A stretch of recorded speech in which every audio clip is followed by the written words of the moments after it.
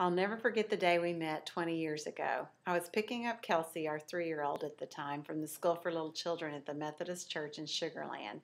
Her teacher, Mrs. Green, told me that Kelsey had met a new friend that day, Avery Ely. I was so excited because we had recently moved to Sugar Land and didn't have that many friends.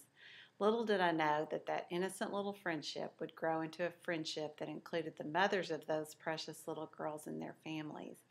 Janet and I hit it off immediately, sharing a lot of common interest, especially being creative and artsy. With her craft room being like a Michael's store and her garage like Home Depot and Mark being very handy, we could create anything we dreamed. And she dreamed out of the box, and she dreamed big. She inspired me like no other. The projects we got ourselves into were amazing, especially for me. Spending time with Janet was amazing. She had such a kind, giving, loving, and generous spirit. No wonder she had so many friends who loved her so much. She always made me feel special. She looked for the best in me and always found it. We shared many laughs, mostly at ourselves. And Janet, thank you for laughing with me and not at me.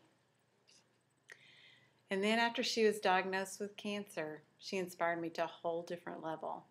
One of my neighbors was also diagnosed at the time, and I asked if she'd go and talk to her. She didn't miss a beat and walked in there and put her arm around her, and the next thing you know, they were going to the support group that Janet started.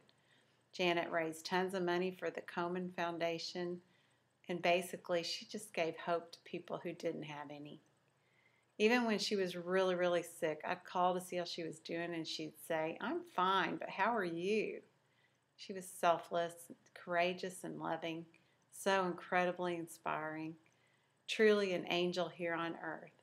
I just thank the Lord that He put those two little girls together that day 20 years ago. Because without that encounter, my family and I sure would have missed out on having a glimpse of heaven on earth in the earthly body of Janet.